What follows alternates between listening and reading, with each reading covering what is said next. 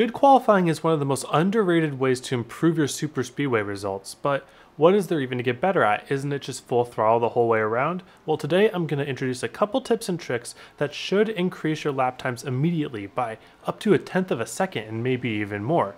But before we get to that, look what came in the mail today. This shirt is honestly a lot better quality than I expected. It's an athletic spandex type and it's got the full print here. It looks really good. It's not going to wash out. And if you want to pick up one of these for yourself and help out the channel, visit the link in the description or go to arcafarm.bigcartel.com and order one for yourself. Alright, the context I'm going to be doing this video in is ARCA at Talladega, but pretty much every single point here is going to overlap with all other types of Superspeedway qualifying. So it all actually starts on pit road. The number one thing about getting up to speed is you want to keep your tires as cool as possible, because in Superspeedways, colder tires equals slightly faster lap time. We're not talking by much, but by a little. So I'm not going to spin the tires coming out of pit road. I'm going to get up to speed really slowly. Just really easy. Just really making sure not to hear my tires at all. And then what I want to do is when I get a little bit above 100 miles an hour, I'm just going to keep the car at about 101 miles an hour or so. This is kind of the speed limit that you can't go under with the current iRacing patch. And we call this kind of cheese. It is a little cheesy, but also there's nothing to it besides just keeping your car at 101, 102 miles an hour. And I want to let everyone know this because I think it's a little unfair to have a trick like this and just not have everybody know it. I think that as many people should know this trick as possible.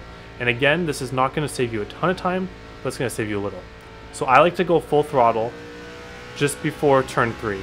This is about the limit that it gets before you are full speed at the start-finish line of lap 2. If you go any later than this, then you're not going to have enough speed at the line. Okay? So we're just going to do our out lap normally. I'm just going to kind of run the second, third lane here. I don't like running right by the wall. I don't think it gets you much. But the big thing on outlap is just to keep your steering inputs as smooth as possible. 1 minute 20.243. So I don't get right by the wall, but I get kind of close and make sure not to turn my steering wheel too much. Because each little bit that you turn your steering wheel is speed that you are scrubbing off the tires. And this is going to be another big thing in our hot lap. And then by the way, the paint I'm running right now is the same paint that's on my shirt. If you want to run that paint, the link will be in the description. But as we come into the outlap here, same thing, kind of get close to the wall, but we're just going to hold the wheel as smooth as possible. And just really be easy with the steering inputs. Smooth as possible. Now, I'm going to start pointing my car towards the start-finish line and get about a lane from the bottom by the time we are at the flag. 54.524. And I'm going to get right by the yellow line on entry and try to do all my turning at the very beginning and just hold the wheel for the entire corner. I want to do pretty much no wheel inputs the entire corner. Now off the corner, I'm only going to unload the wheel.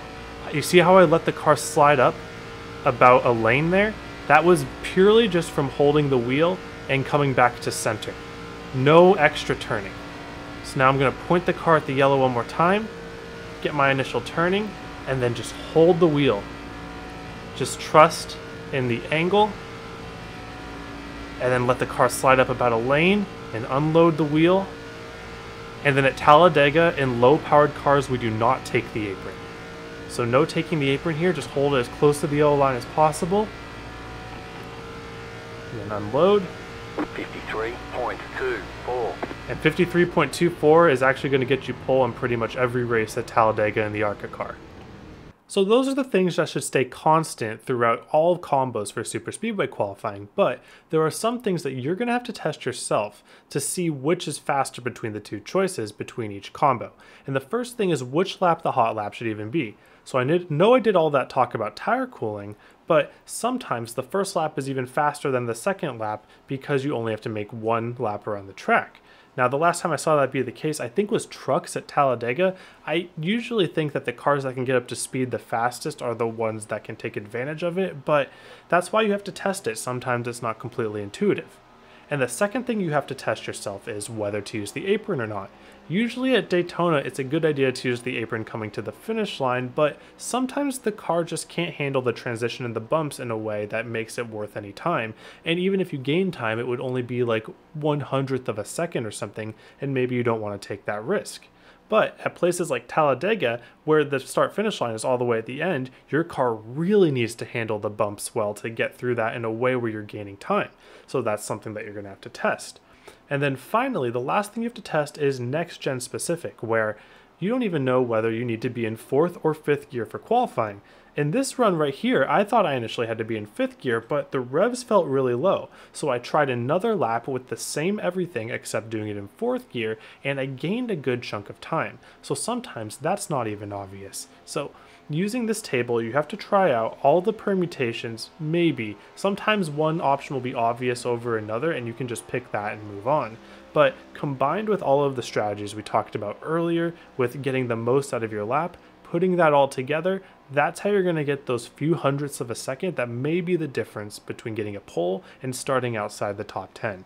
Hopefully with these tips you'll find some extra missing hundredths you've been struggling to find, and maybe you'll be able to qualify to position yourself to be in front of the big one for the race. But who knows?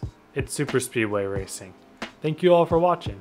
Hope you all have a wonderful day, and I hope to see you all on the track.